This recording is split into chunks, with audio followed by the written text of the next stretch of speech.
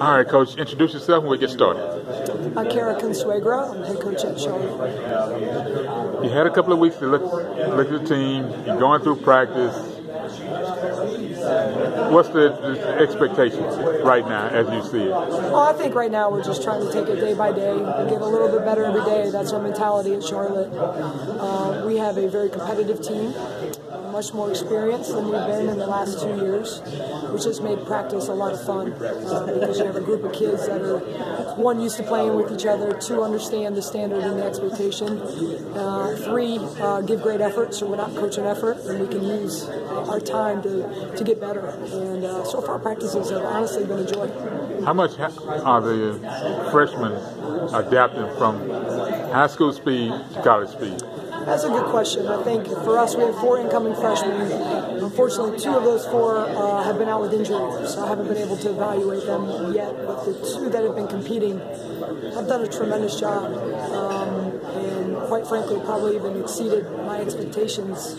Sarah McCullough is from Rock Hill, South Carolina, and she has the ability to play major minutes for us as a freshman, just with her ability to adapt quickly, with her competitiveness, her effort. You have those traits, you're going to get on the court for me really well. And Callie Konyik is a shooter for us from Pittsburgh, and she's been hampered a little bit by injury, but she's done a tremendous job competing as well and catching on quickly. I'm asking this one question to pretty much everybody in the room because I'm starting to find out scheduling, non-conference scheduling. The RPI is still a big thing, and especially on the women's side. How is that working for you now? The conference now has started not be top-heavy anymore. It's starting to balance out. When you start trying to put a schedule together to the talent that you have, how is it becoming harder? Is it kind of like balancing out? I think it's a challenge every year, regardless of how good or bad the league might be. I think that as a league we're good enough that it's hard to get some Power 5 schools to play us, certainly at home at Charlotte.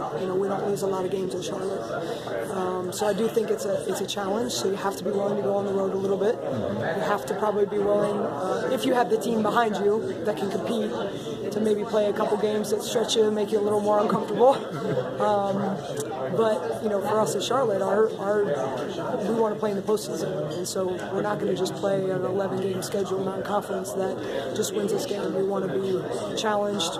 We want to have the chance to compete against some really great teams, and hopefully have a chance to boost our RPI and put us in the conversation for postseason play. Are there any new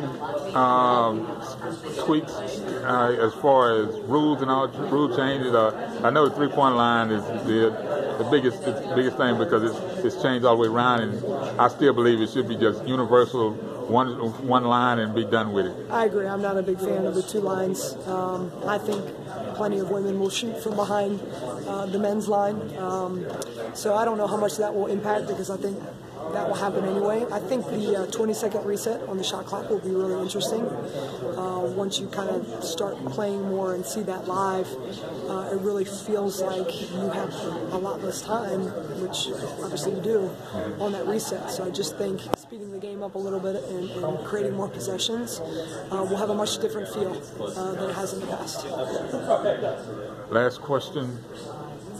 What's going on campus? Charlotte, people that don't know, don't have a clue what's going on. It's just Charlotte.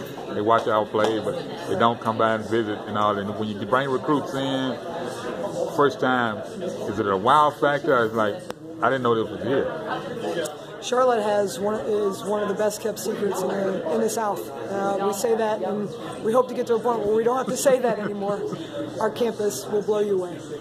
They've just done a tremendous job with growing, constructing buildings. It's all universal brick, and we certainly have a wow factor. And for us, that's the biggest thing when we recruit student athletes or fans or donors. Come see it. Come see what we have. I promise you it will be even better than you think, and it certainly has done that. I think the other thing about Charlotte is that we have the best of both worlds. We have a beautiful campus with a small town feel, but we're 6 miles from one of the largest and fastest growing cities in the United States of America.